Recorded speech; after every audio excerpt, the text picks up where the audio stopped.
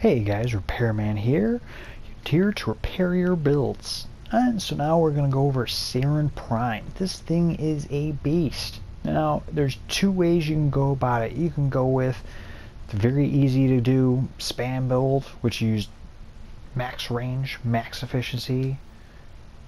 Let's get into it. So 4 formas. So, and 4 formas, that way you can get rid of the Aurora polarity, so you can throw anything you want in there. That's what I'm doing with all my latest builds, especially since we have so many new Auroras, and who knows, probably more to come as well. And so with this one, just like all my other spam builds, max efficiency, max range, and as much power strength as we could possibly get into it without affecting the range or efficiency. And no duration for this build because we're just hitting that triangle and spamming that ultimate. That's all that's for. Now, that's great for certain missions and stuff.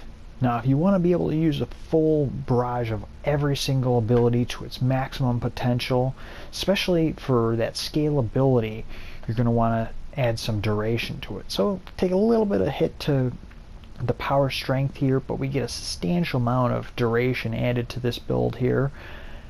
And let's go check the stats and see what that does to us here.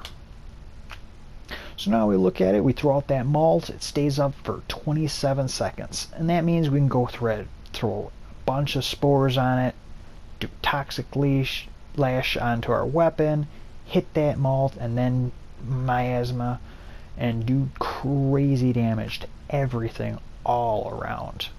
And with that much duration, it will spread around and do some serious damage.